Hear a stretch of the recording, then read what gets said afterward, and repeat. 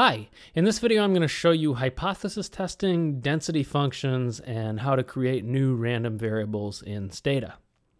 So you can see that I've already brought in this data set auto.dta that comes built into every copy of Stata.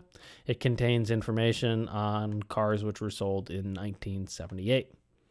So if I wanted to look at the relationship between prices and the gas mileage for these cars, I could do a scatter plot of price against miles per gallon. Here's what the scatter plot looks like. It's got this slightly curvy relationship, so maybe if I model price as a function of miles per gallon, I might want to include a squared term for miles per gallon. So let's first of all create a squared term. So I'm going to create mpg2, which is going to be equal to miles per gallon squared. And now let's do a regression of price on miles per gallon and miles per gallon squared. Okay. Here are the coefficients. And if we wanted to test whether there was any relationship between a car's gas mileage and its price, of course, for there to be no relationship between the gas mileage and the price, it would have to be the case that the coefficient on both miles per gallon and miles per gallon squared would have to be equal to 0. And of course, we can look over here at these p-values. These p-values are like really close to 0, so probably we can guess that we'd be able to reject that they're both equal to 0, but to do it formally, we'd want to run a test of the joint hypothesis. And you can do that using the command test. So I'm just going to say test mpg, mpg2. This is a post-estimation command. This uses the results of this regression. It's going to create a joint hypothesis. The hypothesis has two parts. The null hypothesis is that the coefficient on miles per gallon is equal to 0, so beta mpg is 0, and beta mpg squared is also equal to 0. Beta mpg2 is equal to 0. And you can see Stata generates the f value, and most importantly, it gives you the p value for this. So you can see at any conventional significance level, we would reject that there was no relationship between miles per gallon and price. Of course, we could also do this with other variables thrown in. I could throw in like headroom, trunk, weight, length, foreign, a bunch of additional variables, basically capturing that the cars are different sizes. And now when I go back and I test, of course, you'll see that the test is updated for the most recent regression. And you'll see that the F statistic is now much smaller and the p-value is 0.81. So now at any normal significance level, we would not be able to reject the belief that there is no relationship between miles per gallon and price, conditional on these other variables. Okay, so this is one kind of hypothesis which you can test, one kind of joint hypothesis you can test. Of course, there are other kinds of hypotheses you can test using the command test. I could, for example, test whether the coefficient on foreign was equal to, I don't know, 5,000. So here when I say this, I'm giving an expression. Now we're testing that beta foreign is equal to 5,000, and we get a p-value for that exact test.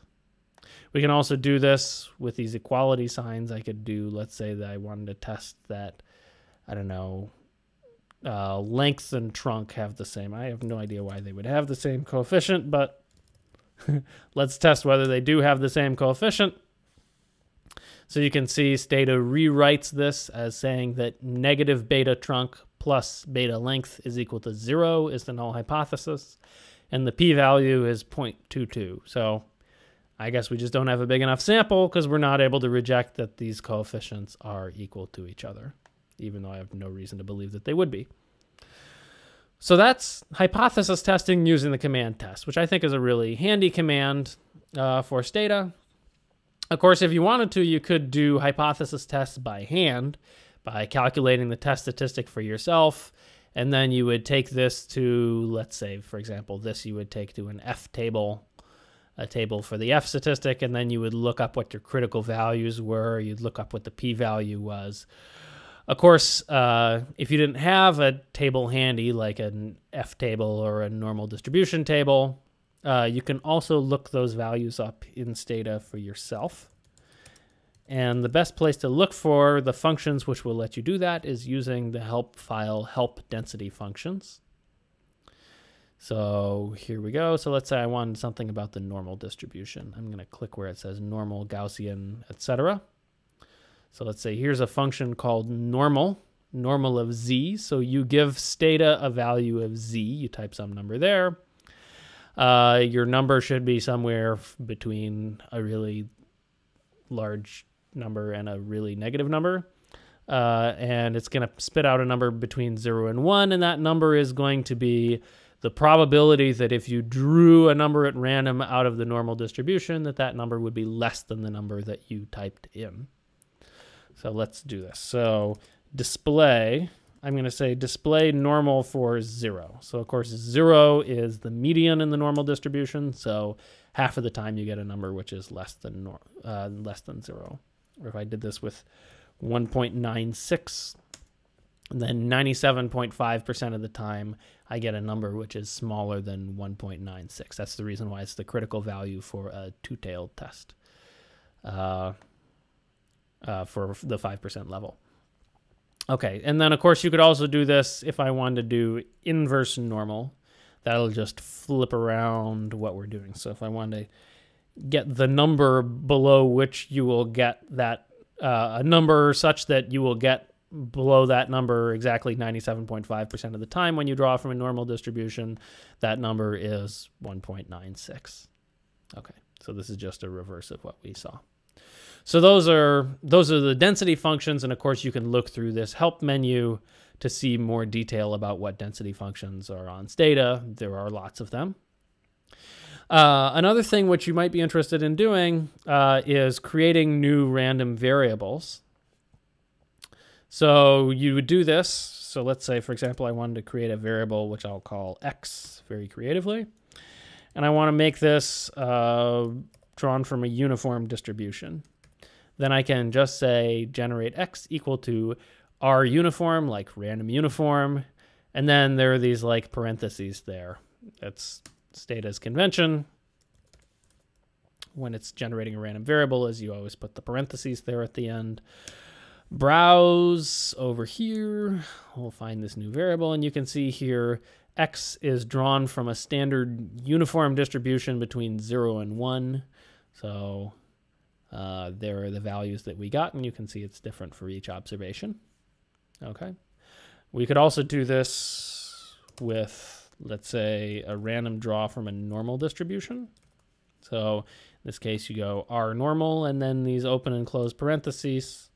We can even define it so that it's, let's say, a random normal plus 4 times this variable which we just created a minute ago.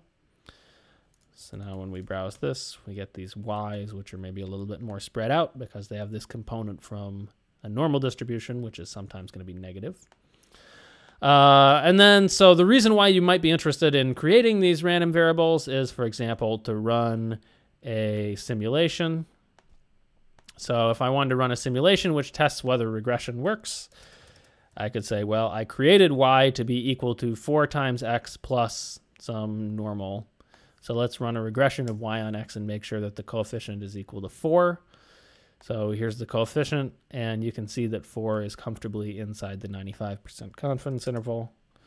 So let's test that x equals 4, and there you get a p-value of 0.43.